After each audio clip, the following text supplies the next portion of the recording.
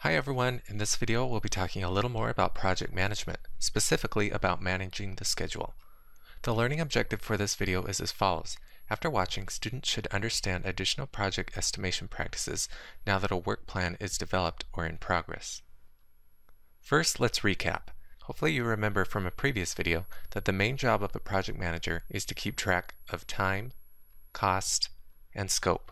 We talked about the work breakdown structure and the project work plan, which have to do with both project size, or the number of tasks, and the amount of time taken on a project. I mentioned Microsoft Project and other project management software as tools to create a project work plan. These softwares can also be used to manage the cost aspect. In this video, we're going to be talking a little bit more about the time aspect of project management. Project estimates require refinement throughout the entire project. Even projects with high quality estimates will need refinement several times. As you can see in this table, research shows that during the planning phase, the estimates for cost and time might have an extreme amount of error in them. But as you progress toward the analysis and design phases, the margin of error on your estimates should become smaller and smaller. One technique for managing time in a project is called timeboxing. Sometimes time estimating techniques may reveal that the project requires more time than you have available. Timeboxing can help in these situations. The timeboxing technique consists of the following steps. First, set a tight but realistic deadline.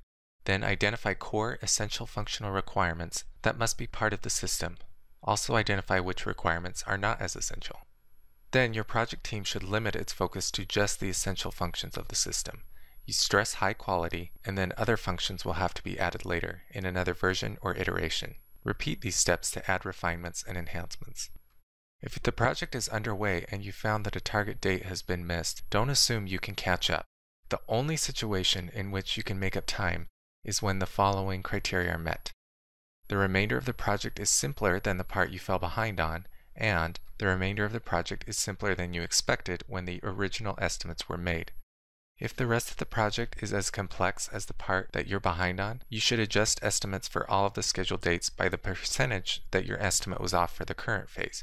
For example, if you're 3 weeks late on a 12-week phase, that means you're 25% behind. So all of your other deadlines should be increased by 25%. To sum up, you must evaluate the complexity of the remainder of the project in order to determine the correct schedule adjustment. And remember, adding people is not always the right way to handle schedule slippages. Adding new staff to the project will increase the amount of training time and additional coordination. In sum, we've talked about some additional project estimation practices now that we have a work plan developed. If you can extend the deadline, do so and don't assume you can catch up. If you can't extend the deadline, use the timeboxing technique to identify and complete only the most essential requirements.